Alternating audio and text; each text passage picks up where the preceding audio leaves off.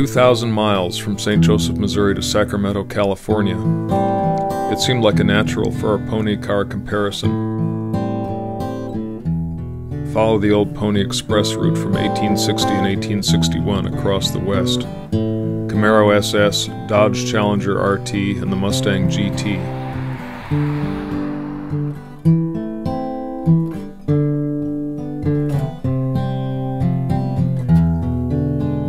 It's all prairie at first, and the route, like all pioneer trails, follows the rivers, up the Little Blue into Nebraska, along the flat and lazy Platte.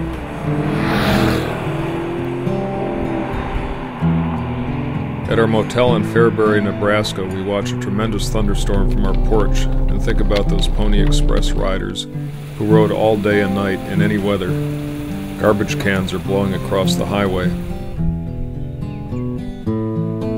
Time to trade cars. Nobody minds. There are no dull choices here.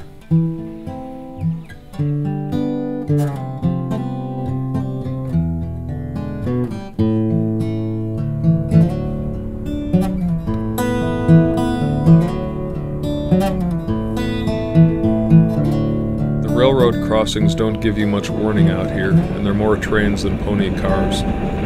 One set of gates almost got us. Perhaps we should slow down. Perhaps not.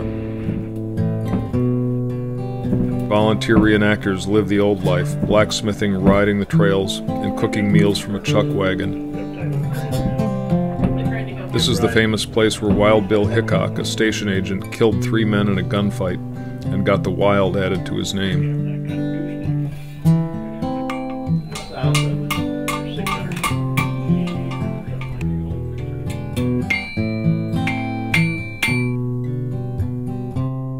A stop at Gothenburg Station, then on to Chimney Rock, a lighthouse in the prairie for riders and pioneers, marking their passage into a drier and more rugged West. The cars are running great. Everyone is developing a favorite, and we trade ever more reluctantly. You get to like your own horse.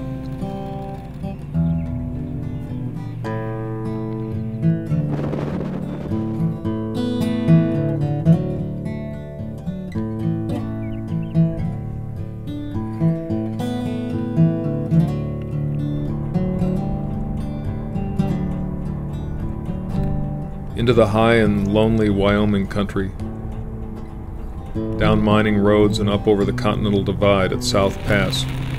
From here we flow west with the rivers, the Big Sandy and the Green, into Utah.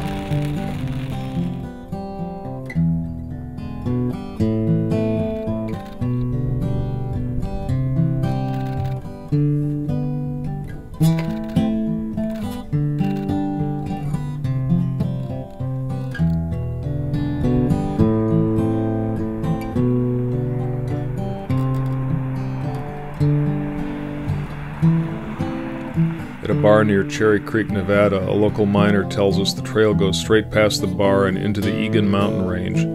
So we take 14 miles of dirt road back into the hills to Egan Station, a place much attacked by Indians. The Paiutes are on the warpath here, and it was the deadliest part of the trail.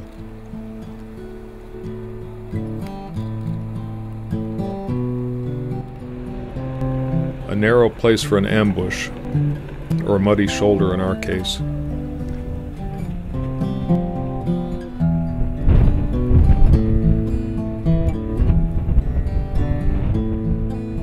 Everybody wants to look at our cars. I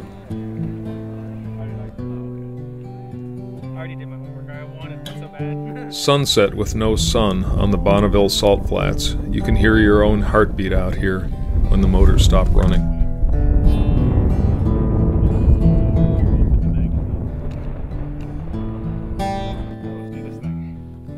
Over the Sierra and back into the 21st century traffic near Sacramento.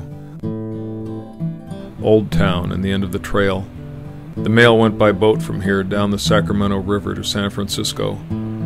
Our Old West is suddenly over, back there somewhere in the memory and dust.